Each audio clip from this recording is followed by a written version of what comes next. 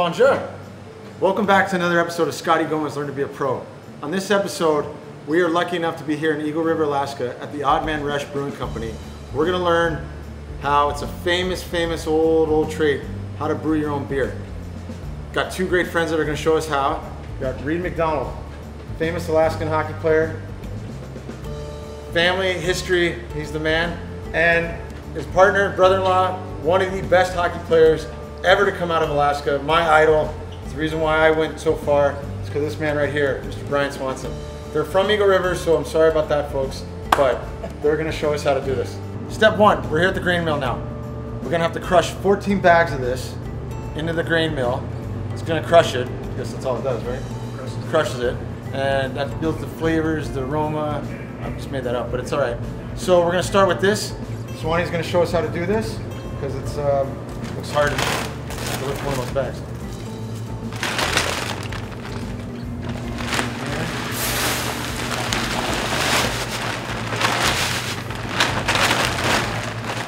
So Swanee, now that we got this in here, take us through the process. This is gonna grind it up, crush it up, and then where does it go from there? Yeah, so usually we do this process kind of the night before we brew the next day, whatever.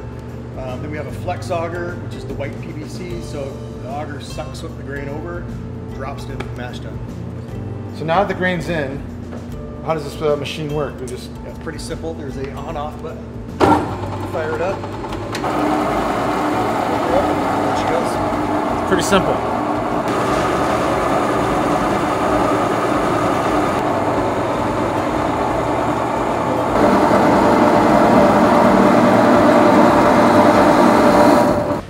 Step two, we're at the mash tun. Did I say that right? We're at the mash tun. Grain comes in from there, and it mashes it into tons. But no, Swanee will explain. Here we go. Yeah, so the grain will come in, sit in the mash tun for an hour, and basically that grain just steeps in there. It creates the wort, which then after an hour we'll transfer it over, and then we'll start the boil process. Now that the grain has done its process, now we got to take it out. It turns into spent grain.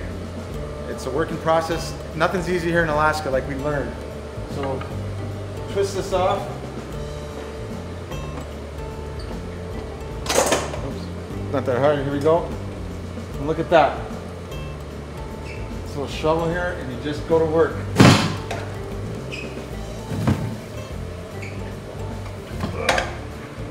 Don't we have another guy to do this? Where's Reed at this point?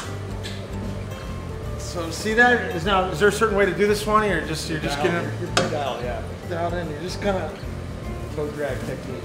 So, like, good point. Brian Swanson just made up. For hockey, this is how you work on your toe drag. Even though I didn't have one, but it's all right.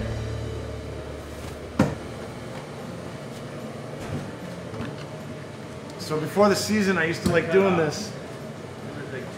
Brew house is good for hockey. It's good for face-offs. For toe drags, your backhand, just get a workout. Here in Alaska, that's all it's about, just working out. As much workout as you can get. We didn't always have the special equipment or anything, so you had to find ways how to do the arms. Now we gotta unload it. Here's the forklift. One thing about living in Alaska, you gotta know everything. Know how to drive it, move forward.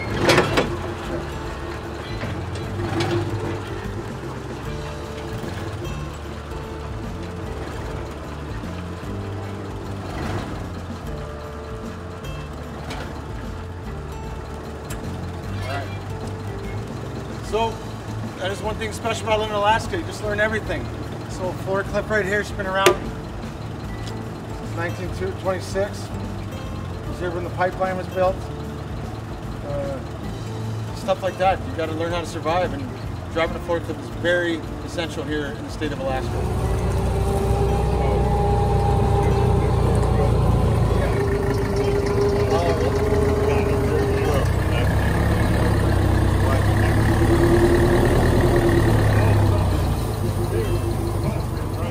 We're here with Tom Robertson from Palmer, Alaska, and just to prove that us Alaskans, we do not waste anything.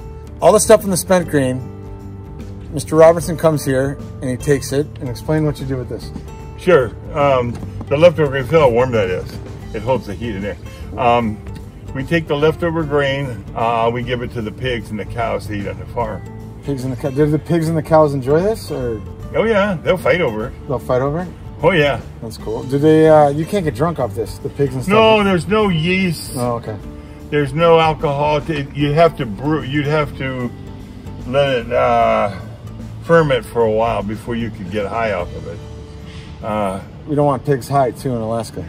Alrighty, now we're here at the brew house. This is where it all begins, this is how it starts. The legend Brian Swanson's gonna teach us how to go, we're gonna put the hops in. So explain this, chicken Madeira we got here. Yeah, we got it. So today we're doing a barley wine, and we do a 90-minute oil on that, and we're gonna throw our first hop addition in, and yeah, go for it. So is there any technique, Swanee, or just? It's pretty much a dump, and yeah, perfect. We'll start our timer, 90 minutes, press the start button, and we're off and running. It's that simple. Best beer in Alaska. Only takes 90 minutes. Well, longer than that, but you get the idea. Now that the grain's been boiling for 90 minutes, it's going to ferment in the fermenter right here. This is where the alcohol is going to come through. This is what's going to show what kind of night you're going to have. The higher the content, the lower the content, it all depends. How many you're going to drink, the magic happens right here. So we've all been banged up, but this is where the barley wine gets its kick. Because it's going to sit in here for about 4 to 6 weeks. A lot of dance moves have been created from this process right here. Here at the Odd Man Rush Brewery, this is the secret right here. This is why they probably have the best beer in Alaska. Trust me on that one. So a good question we always get at the Scotty Gomez Learn to Be a Pro is, what happens to the beer? What's the final process? Well, after 4 to 6 weeks, the beer's flat. We have to put it in the bright tank. What the bright tank does is carbonates it. It makes that little fizz, a little pop, a little snap. Goes in here, that's where the magic happens. Okay, so now that the beer's been in the bright tank, sitting there, we have to check the carbonation levels. It's very important you have a Zom nozzle. I got one of these. Used for many things, many things you can use this for. But the most important thing, it's used for beer and to check the carbonation levels. Like I said, be creative when you're in Alaska. So by hooking up the Zom nozzle, you want to be gentle, gentle. You don't want to break the Zom nozzle. Very important you don't break the Zom nozzle. Put that on there. Perfect. Good old fucking Zom nozzle. Gotta have one. This is probably the most important thing, is the bright tank. That gives it that kick. So we put in this keg. And we'll go from there. Okay, now that the beer's ready, the kegs are all filled, we gotta tap it. We've all been in situations, into a party, a nice kegger, people don't know how to tap it. Don't worry about it, it's simple. Press right down there, see the little nipple come across? Right there, AK style. Now all we gotta do is try it out. So now that we've tapped the keg, now we're gonna try it out. Nice little pour. Cheers, my friends. Cheers. Cheers. Well, that's good. So a lot of questions we get asked at the Scotty Gomez Learn to Be a Pro is how to pour beer. As you can see, a lot of head in this. Not good timing for that. Our man right here is going to show us, Mr. Swanson. Take it away. Taps are either on or off, right? So it's full on. Tilt the glass a little bit. Get a nice steady stream, which is always good. It is. It is. So look at the difference. Because it's full on. I went half, trying to coddle it. When it's coming out of the tap, just go right at it. So now that we've made beer, like we like to say in the Scotty Gomez Learn to Be a Pro, as long as you learn something. And making beer here in Alaska is like making love on a cold winter's night. It starts with a small idea, and it works its way up to beauty, to passion, to love. Would you guys agree? There you go. So we'll see you next time. Scotty Gomez Learn to Be a Pro. Making love is like making beer.